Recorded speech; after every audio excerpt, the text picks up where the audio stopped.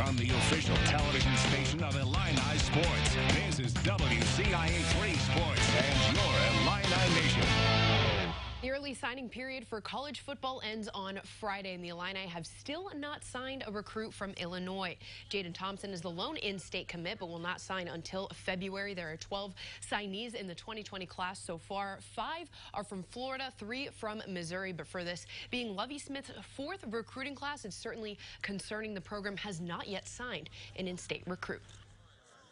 A little disappointing that, that we weren't able to sign many of our state guys, Illinois prospects that we went after. But we offered about 19 athletes from our state. Eventually, we'll get to a position where we'll be keeping more of our talent, more of our state talent here at the University of Illinois.